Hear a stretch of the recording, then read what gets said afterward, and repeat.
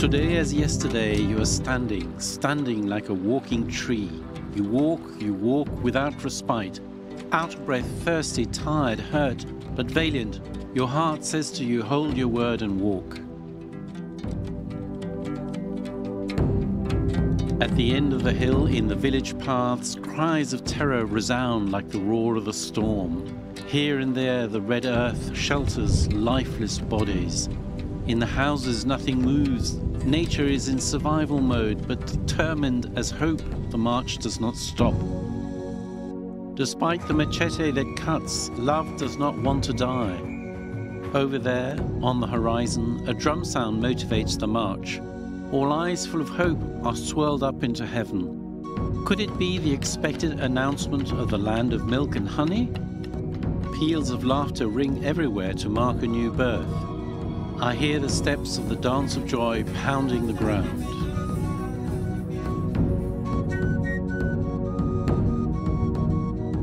Umugenzi agukunda agukura mu kaga kagushira mu bandi umwizero ukaboneka Imana ikuhira yemwe mwamariza sama. Nukuvuga ngo narumva nti What I mean by this is that if someone loves you, he helps you to get out of bad thoughts and get back together with others so that hope is reborn and God adds his blessing. The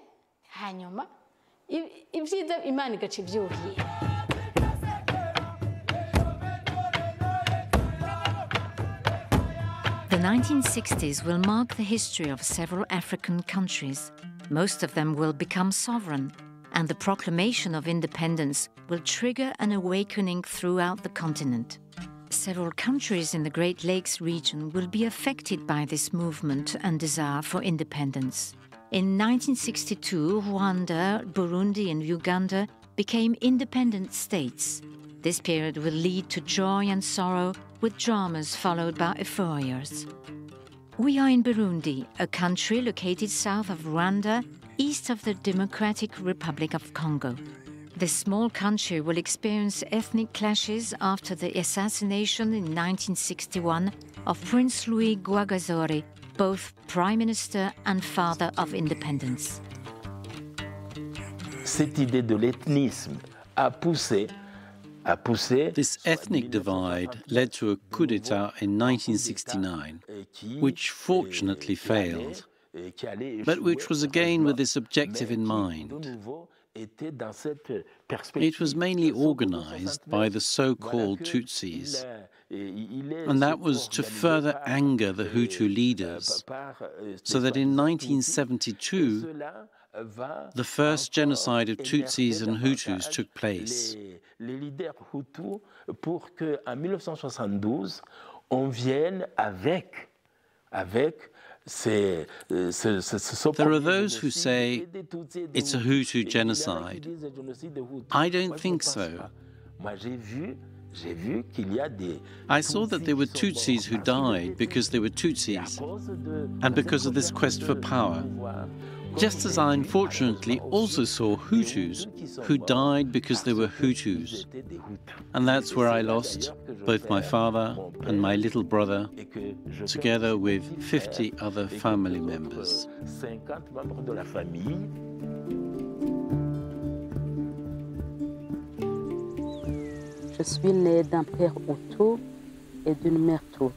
I was born to a Hutu father and a Tutsi mother.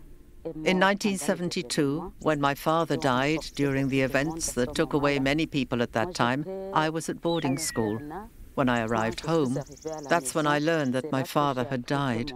I was with my little brother, who was studying at the junior seminary, and we started to cry.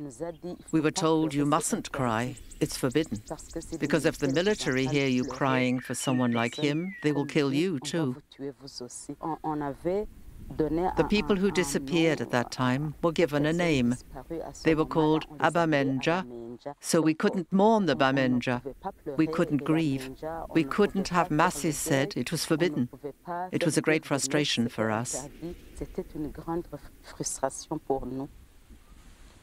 Kubera nari namaze kubona ico cigwa cingene abantu bakunda kuvangura abandi. I had already learned the lesson by seeing how people lived in division, leading people to go astray by killing their friends for no reason. Even though I had lost loved ones, I understood that it is not ethnicity that kills, but bad governance.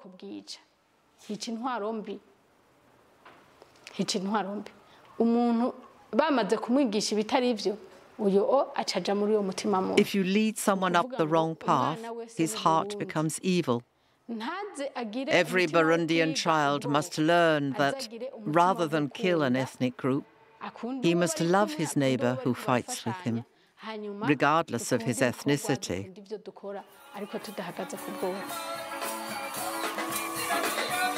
To share her passion for traditional music, Christine, nicknamed Mama Africa, founded the Inhatana Cultural Club with some young people. In this club, young people learn about the values of a Burundian culture, as their motto indicates: unity, dignity and culture.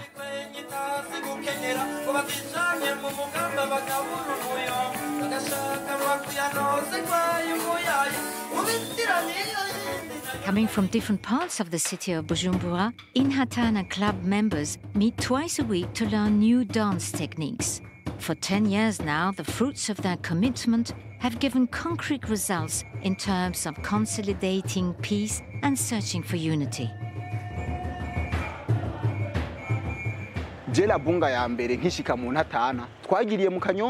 When I first joined the Intantana Club, our meeting took place in Kanyosha over a meal. Our second meeting took place in my parents' house in Katunguru. But when they came to this neighborhood, which is located in the city of Kamenge, I was surprised because of past ethnic clashes. A person living in Ungagara will tell you, for instance, "I cannot go to Kamenge." A person from Kamenge will tell you, "I will never set foot in Ungagara even if I was threatened with death." We in the Intatana Club have already overcome these things.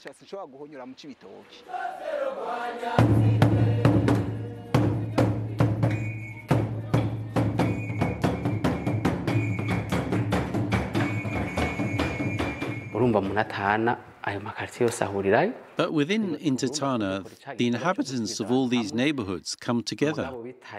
We bring them together. Our activities create this framework of reconciliation through song. We sing about peace. A song we composed is called Vugana, Speak to Each Other, which was used a lot for the peace agreements in Arusha.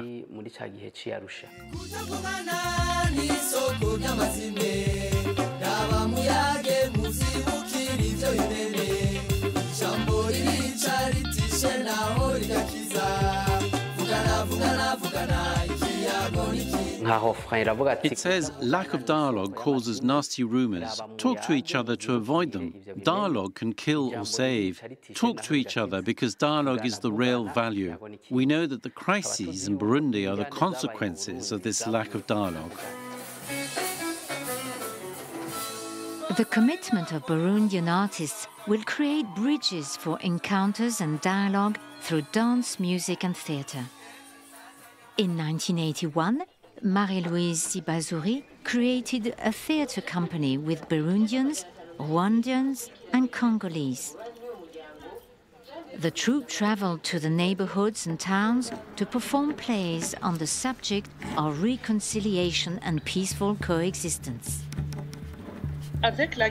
With the war, there was what they called the balkanization of the neighborhoods. There were areas where the Hutus could not enter and other districts where the Tutsis were barred from entering. So we asked ourselves, do we stop playing? We didn't want to stop passing on our message when it was just the moment when we felt the population needed it the most. The series, which title means "The Neighbor is Part of My Family," is a real success throughout the country. The moral lesson of Ubuntu and unity between Tutsis and Hutu touches Burundian population.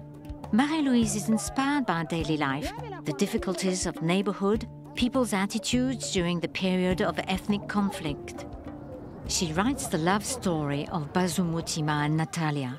The two young people love each other, but they are not of the same ethnic group. Amahoro. Amahoro nawe gamari. Mbwira Mbazo.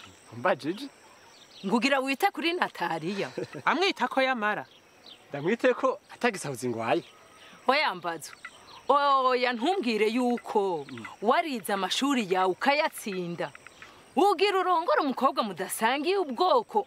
Muri iki gihe naka kaga ubona igihugu kirimo. None kandi igihugu kirimo Natalia niwe yahigatayemo. Kira noneho, just nkurikirana ubwoko. Nishakira urukundo n'umubano gusa. Hanyuma ngo muzobanire he? Mucari nk'inyoni. Aho hantu uzoronka mubanira. Hatagira abahutu n'abatutsi muri ubu Burundi. Ni hehe? Ugira ngo abahutu n'abatutsi bose bashira amoko imbere. Ndanumye dawo. Kwari ukugucira agace gusa. Ese ndakubuze niyo wari wigiriye. Tuba dusubira. I like acting, in the theatre or in the cinema, and I always get something out of it. Because they always say that every play has a message, and when you want to pass on a message to others, you have to pass it on to yourself first. Even in a play, when I start a rumor with a specific purpose, I have to apply it to myself first, so that I am not a troublemaker. Broadcast every Monday and Friday evening, the series becomes a can't-be-missed event. Families travel across hills to find a neighbor with a radio and listen to the day's episode together. The core message of the series is in the title itself. Umuvani niwe mujango. The neighbor is part of my family.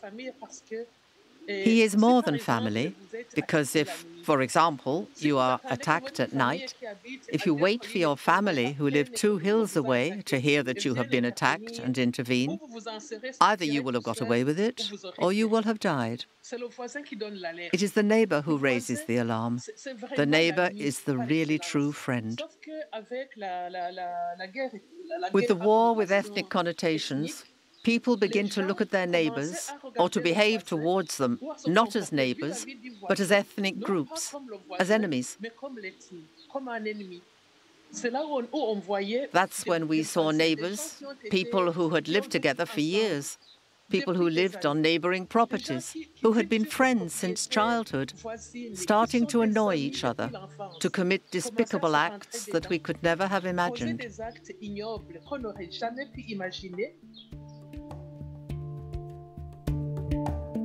On the 21st of October 1993, the presidential palace was attacked. President Melchior Dadae was killed along with several ministers. Tension erupts and the country goes up in flames. Revenge takes over and children, young people and adults are massacred with guns and machetes. At that time, Adele, from Gitega province, is led in a hall with some of her neighbors.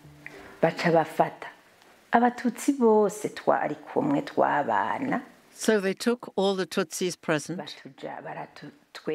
They lined us up. They locked us up in the communal house, all the Tutsis.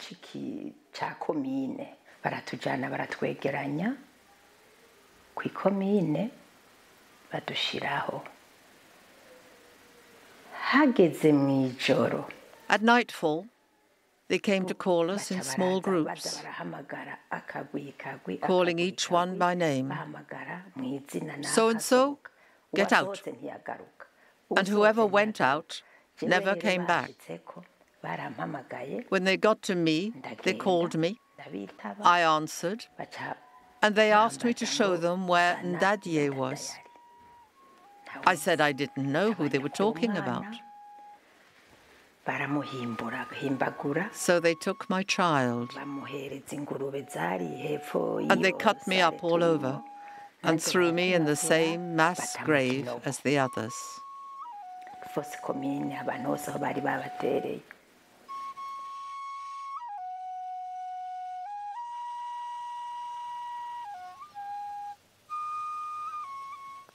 Je suis arrivé une semaine après. I arrived a week later. That's when the president of the Bishops' Conference and I tried to build a small group of 5 that was a little bit broader to be able to kickstart something. To try to get hold of someone, were it only 2 or 3 government representatives, it took us 3 or 4 days, and they wanted to know if indeed there was a way to see us and save their lives. It was difficult. We went out, we went to all these embassies, German, French, and there were also some who were hidden in the papal mission's residence. We also went to try to gather those who remained. We told them, come on, even if those who carried out the putsch are still in power, we absolutely must meet them. We must show them that you're still alive. So finally, they agreed to come with us.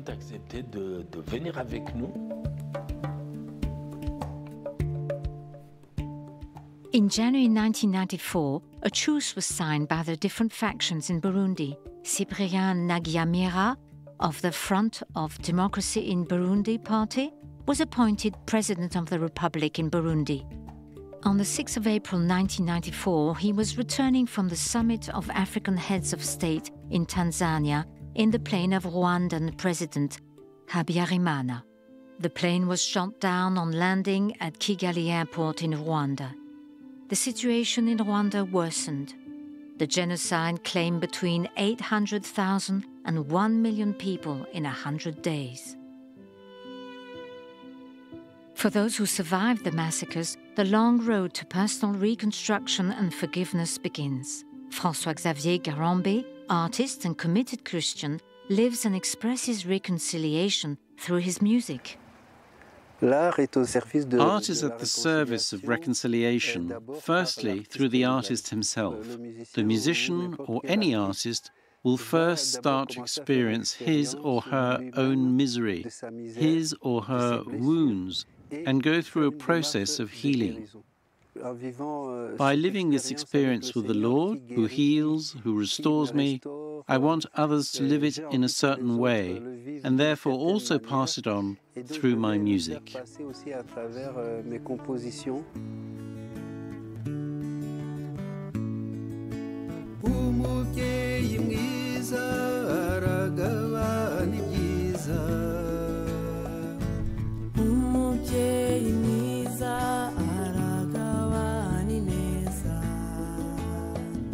Rugamba namukansanga mwatubere beza mwaturaza urukundo kandi nta cyiza cyaruta urukundo. In our book, Survivors of Kigali, the part about my wife and I is called Survivors for Love. It is also an experience we had when we came back home in front of the grave of the people we shared the dormitory, and we said we could have been there, but we are not. But why did those others go there? And we followed their mindset, seeing the killers, how they received hatred in their hearts, and then that same hatred generated death in themselves. And then they gave what they had, they killed, they gave death.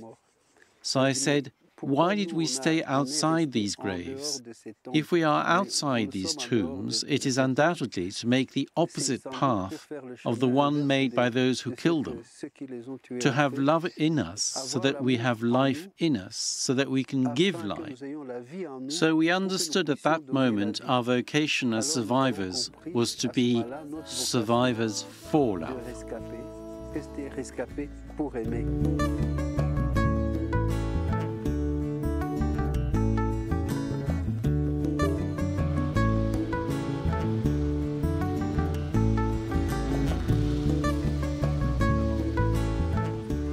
Zidriga from Uganda is one of the most prominent women leaders in the Great Lakes region. Her charisma and dynamism lead her to commit to peace in the sub-region and in Africa in general. She travels across the continent to reconcile populations and encourages women to work for peace. That's why for peace building and reconciliation, our role is bigger as the Christians. And we must take it very, very seriously. The memories that were destroyed by the war in our region, we must document. We must do memory lanes like Rwanda has, but we must do it from a perspective not of revenge or of trauma. We should make it be inspirational. The memories that were destroyed by the war in the region, we need to rebuild it, especially the good memories. But the bad memories of tribal divide, let them go. We don't need those divisions. We need to build bridges, not walls. Where there were no bridges, let us build them for memory. Where there were walls, let us break them down for very good memory. Let us start afresh. Let us have unity. It's very, very important.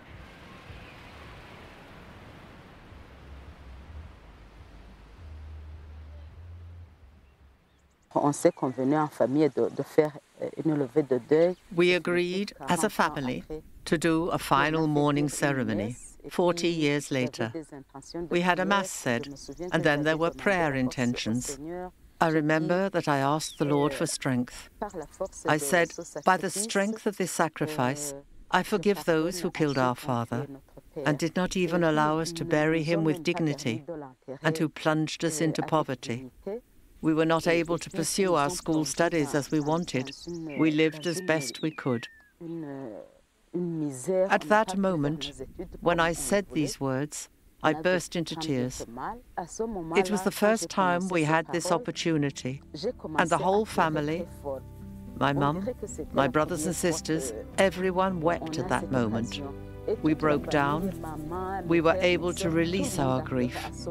We were like liberated.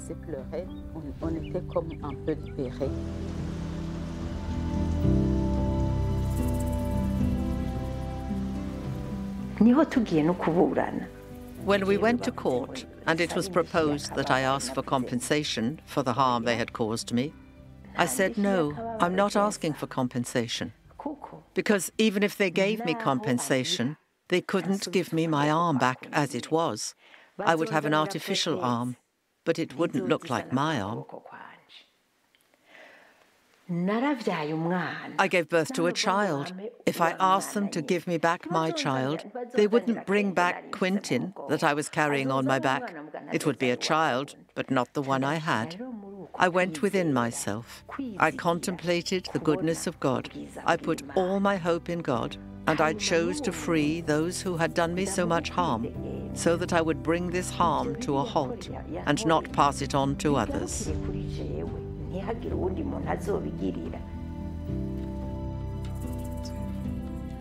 After the various periods of war, several artists of the region committed to encouraging dialogue, forgiveness and reconciliation for the healing of memories.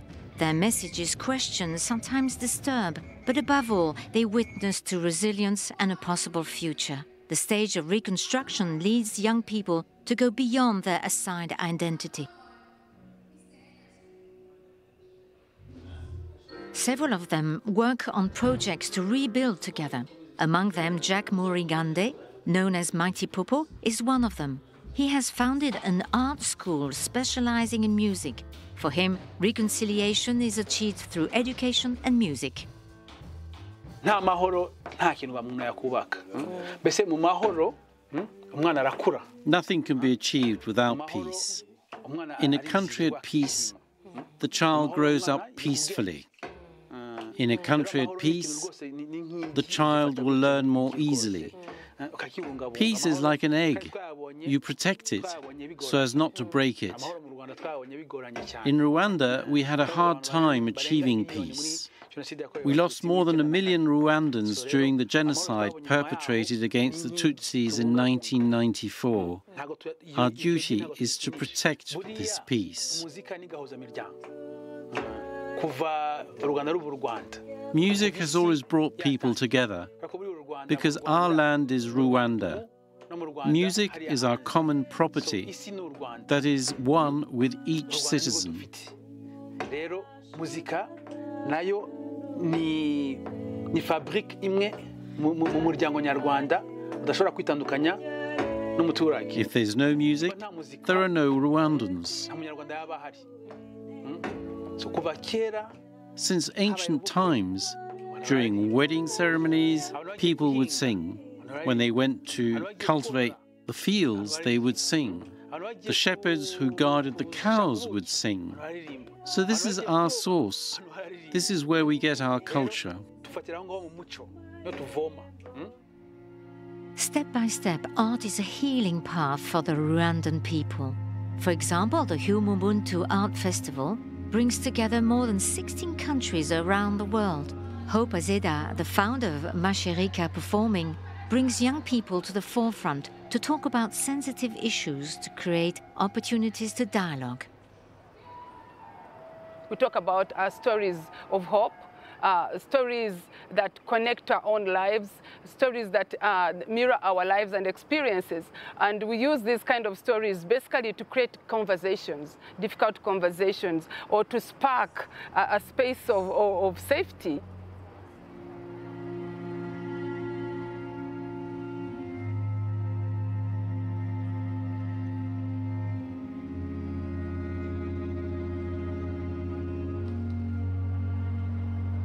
And we used art to bring communities together, art to, start a journey of reconciliation, because we believe art is a great tool in, mending broken societies.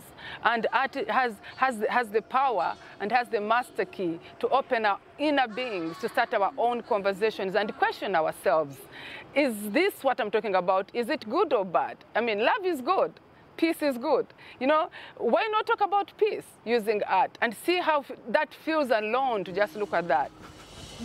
April is a great month and will always be a great month as we remember the innocent lives lost. During the 1994 genocide against the Tutsi, art was used to incite hate on radio, in fashion as well. But now during the healing process, art can also be used to do good things, to heal, to be a place where we can come to write all our feelings, where we can come to write all our solutions, where we can come to talk about peace and the concepts of peace and what that could mean for the world.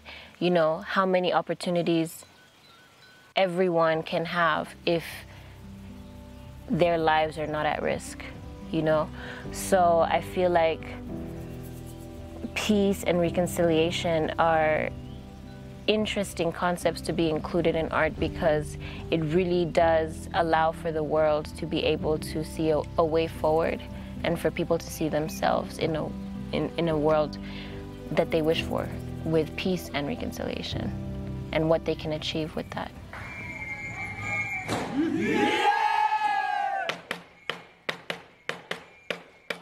Young artists were among the first to speak about dialogue, forgiveness, unity, and the possible peace in the Great Lakes region. Their way of expressing their sorrow is a light for many. Clovis Goy from Congo, living in Burundi, has begun a healing process through painting. His childhood was marked by the exile of his family in Uvira refugee camp in South Kivu. Je dois vous dire que je suis inspiré par le drame. First of all, I must tell you that I'm inspired by this drama because I've tried to denounce and express what I experienced through others. And my painting today, I could say it is militant in the sense that I'm trying to make propaganda, to make people hate war and spread peace among them.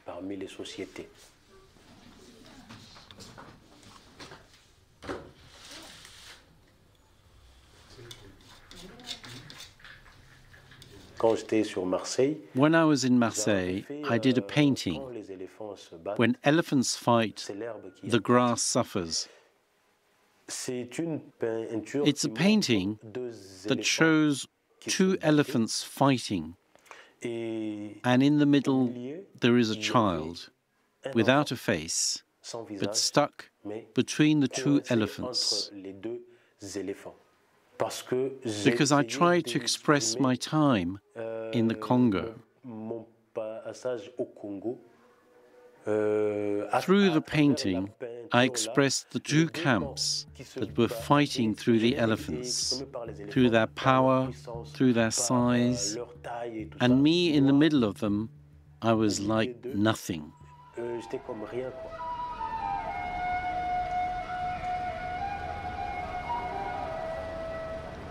So I'm always inquisitive about certain things. But when it comes across certain questions that are not being answered, like a child, I try to ask why? Why would a big man kill a young child?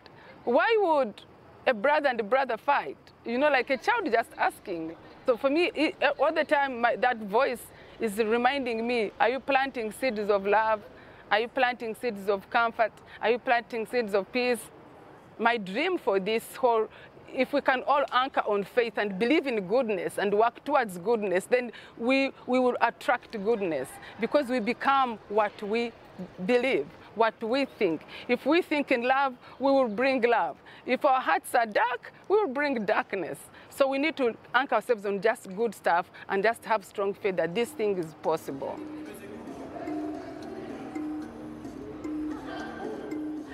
I hope that young people can really have peace and reconciliation in all parts of their lives, not just in the general, peace that you have to have in a country to survive, but also peace in their mind, peace in their family, peace in their relationships, peace with God, peace with all of these things. I want them to really be able to explore that thing because we could have so much peace in the country and still are struggling mentally or emotionally or spiritually, and I hope that that the youth can find that kind of peace. Lord, you know the suffering of the families who are victims of these massacres. Come and heal all the wounds in their hearts. May your love dwell in their inner lives and bring them consolation. We also entrust to you all the artists of the Great Lakes region and all those committed to reconciliation. May your love become a shield for each of them through the action of your Holy Spirit. From the first letter of John, we know that we have passed from death to life because we love each other. Anyone who does not love remains in death. Anyone who hates a brother or sister is a murderer, and you know that no murderer has eternal life residing in him. This is how we know what love is. Jesus Christ laid down his life for us, and we ought to lay down our lives for our brothers and sisters.